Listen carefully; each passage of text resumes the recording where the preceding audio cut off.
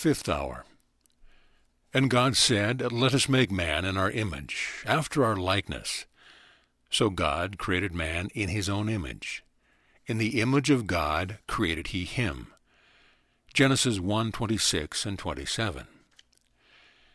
This hour is near noon, and is about the time that ordinarily there is the beginning of the idea of fatigue from work. That also can be transformed. Thousands of tests have proved that fatigue is very seldom the result of work. Rather, it is the result of monotony of activity. Then if 1. There is recognition of limitless activity, and 2.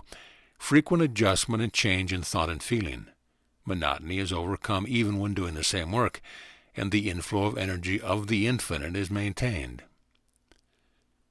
The greatest help during this fifth hour of transformation is the true recognition of your being created in the image and likeness of God.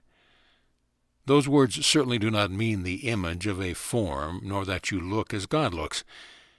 When we search for the true meaning of the word translated image or likeness, we find the meaning is, God made man in his own activity, of his own activity, by his own activity to manifest the infinite activity of God.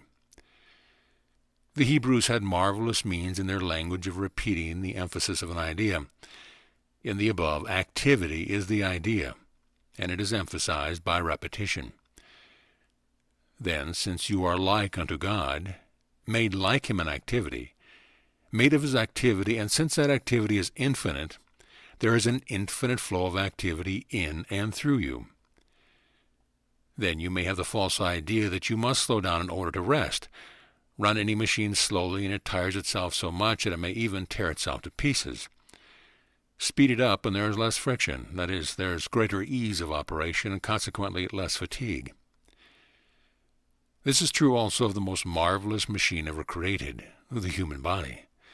It was made by God in his likeness to manifest his activity.